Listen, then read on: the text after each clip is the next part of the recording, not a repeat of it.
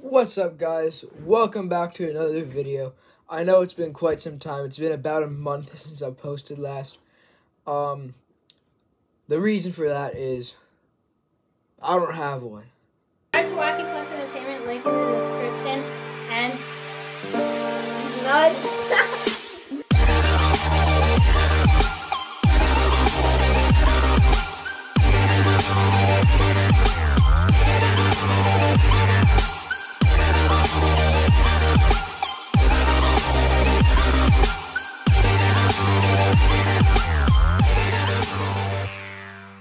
Basically, I just didn't have anything to post.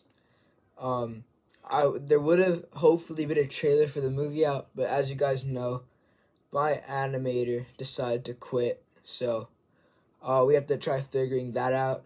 I might switch the movie back to live action if we don't find an animator soon, but we'll see about that soon. But today, we're here for another reason. We got a new Prime flavor. Since the Olympics, Prime has decided to team up with Kevin Durant and make his own Prime flavor.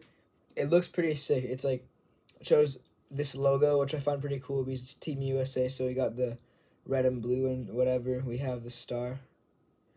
I'm actually not sure, like, if it's because of USA, like, because I don't know Kevin Durant all that well. I've heard of him before. I don't know him all that well, though, but he's a 3-time Olympic gold medalist.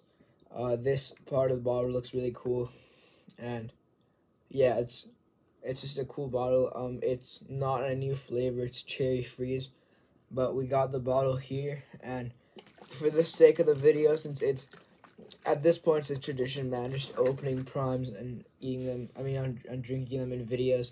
It's pretty normal now, so let's open the bottle right now and take a sip.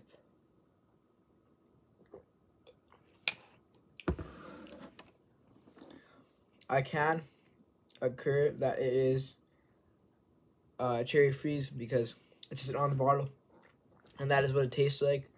I'm a little bit disappointed in the flavor of it because I personally find that cherry freeze was a bit too sweet of a flavor, but I'm not complaining. It's not bad. It's just they could have put a better flavor, like blue raspberry, for example. So, that's all for today's video. I'll see you guys in the next one, which hopefully will come out next week, but no promises. But I'll see you guys in the next one. Bye.